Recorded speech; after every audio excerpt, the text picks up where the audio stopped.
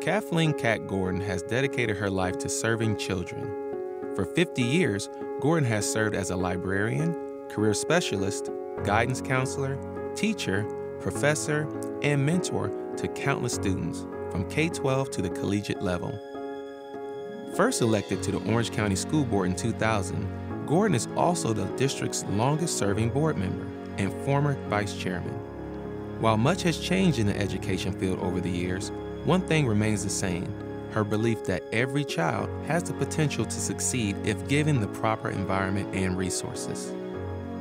Gordon was instrumental in the 2010 Unitary Status Settlement Agreement that ended more than 45 years of federal desegregation oversight, proving that OCPS had eliminated past discrimination in areas such as student assignment, faculty, transportation, extracurricular activities, and facilities.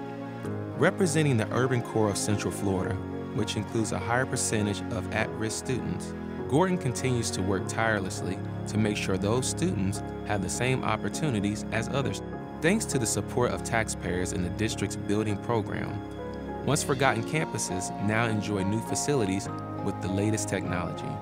That includes the new OCPS Academic Center for Excellence, a first of its kind preschool through 8th grade community partnership school. Another highlight of her tenure as a school board member was the development of a strategic plan outlining the district's vision, mission, and goals.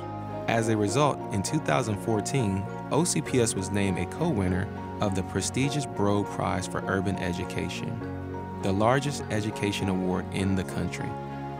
Gordon's dedication to her community serves as a role model for other public servants. She has served on numerous boards at the local, state, and national level. Kathleen Kat Gordon, an inspirational educator who has touched the lives of thousands of students and continues to do so every day.